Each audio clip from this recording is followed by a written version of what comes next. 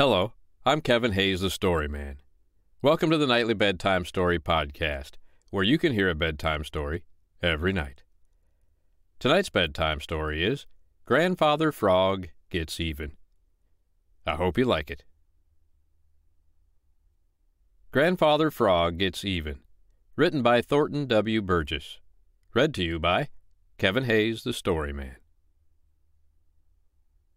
Old Grandfather Frog sat on his big green lily pad in the Smiling Pool, dreaming of the days when the world was young and the frogs ruled the world. His hands were folded across his white and yellow waistcoat.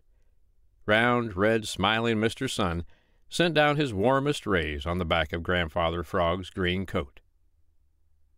Very early that morning, Old Mother West Wind, hurrying down from the purple hills on her way to help the white-sailed ships across the great ocean, had stopped long enough to blow 3 or 4 fat, foolish green flies over to the big lily pad, and they were now safely inside the white and yellow waistcoat. 1,000 little tadpoles, the great-great-grandchildren of Grandfather Frog, were playing in the Smiling Pool, and every once in a while wriggling up to the big lily pad to look with awe at Grandfather Frog and wonder if they would ever be as handsome and big and wise as he was. And still, old Grandfather Frog sat dreaming and dreaming of the days when all the frogs had tails and ruled the world. Presently, Billy Mink came hopping and skipping down the Laughing Brook. Sometimes he swam a little way, and sometimes he ran a little way along the bank, and sometimes he jumped from stone to stone. Billy Mink was feeling very good indeed. He had caught a fine fat trout for breakfast. He had hidden 2 more away for dinner in a snug little hole no one knew of but himself. Now he had nothing to do but get into mischief.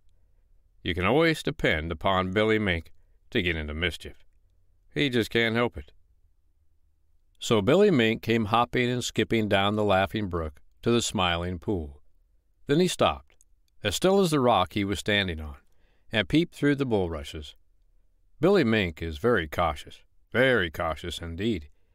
He always looks well before he shows himself, that nothing may surprise him. So Billy Mink looked all over the Smiling Pool and the grassy banks. He saw the sunbeams dancing on the water. He saw the tadpoles having such a good time in the Smiling Pool.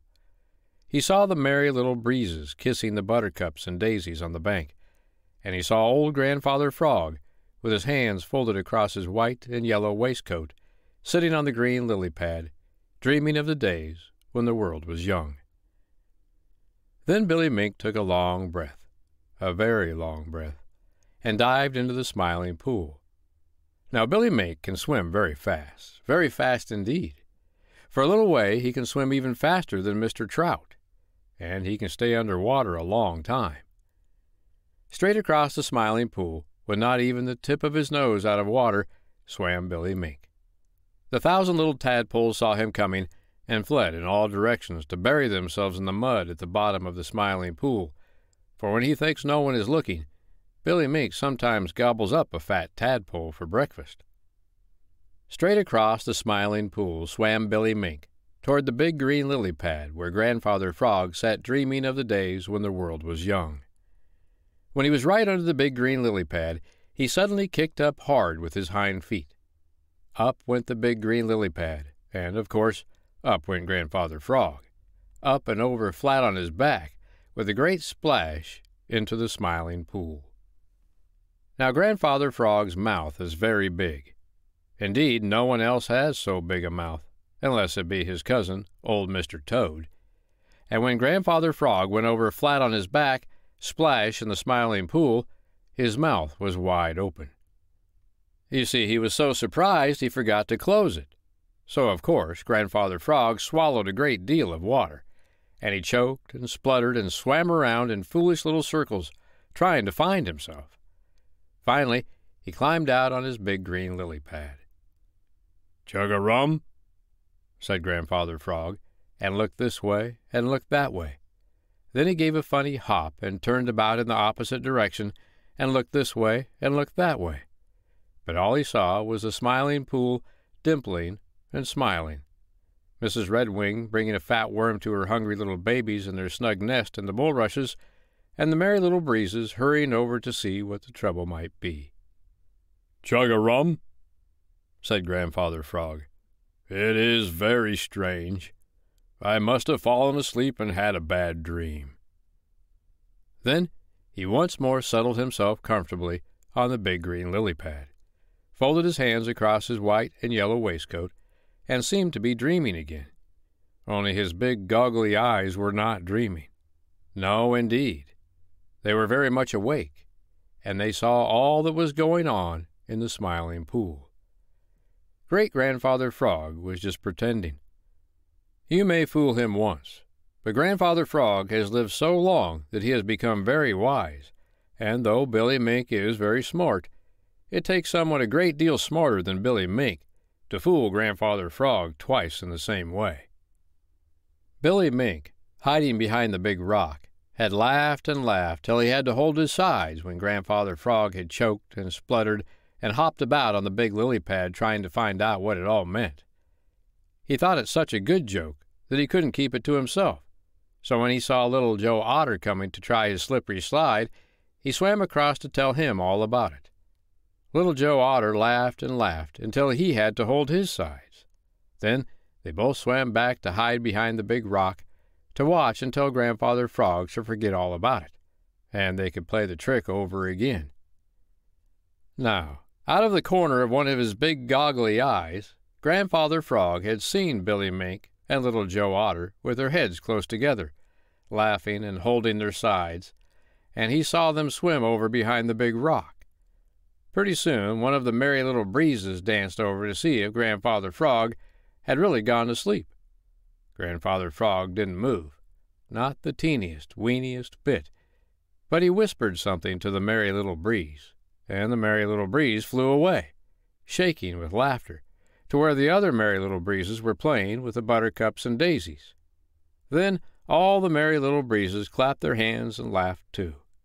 They left the buttercups and daisies and began to play tag across the Smiling Pool. Now, right on the edge of the big rock lay a big stick. Pretty soon the Merry Little Breezes danced over to the big rock, and then, suddenly, all together, they gave the big stick a push. Off it went, and then such a splashing and squealing as there was behind the big rock. In a few moments Little Joe Otter crept out beside his slippery slide and slipped away, holding onto his head. And sneaking through the bulrushes, so as not to be seen, crawled Billy Mink back towards his home on the Laughing Brook. Billy Mink wasn't laughing now. Oh, no. He was limping, and he was holding on to his head. Little Joe Otter and Billy Mink had been sitting right underneath the big stick. "Chug-a-rum," said Grandfather Frog, and held on to his sides and opened his mouth very wide in a noiseless laugh. For Grandfather Frog never makes a sound when he laughs. "Chug-a-rum," said Grandfather Frog once more. Then he folded his hands across his white and yellow waistcoat and began again to dream of the days when the frogs had long tails and ruled the world. The end. I hope you liked tonight's bedtime story, Grandfather Frog Gets Even, written by Thornton W. Burgess. Well, Billy Mink and Little Joe Otter were sure laughing it up, thinking Billy Mink got the best of Grandfather Frog. Grandfather Frog pretending all the time that he had, but he had a different plan in mind, didn't he? Never mess with a Grandfather Frog that has Merry Little Breezes for friends. That's what I always say. Well, at least I'll say it from now on, after reading that story. I'm Kevin Hayes, the Story Man, and I'll be back tomorrow night on the Nightly Bedtime Story Podcast to read you another bedtime story. But for tonight, good night.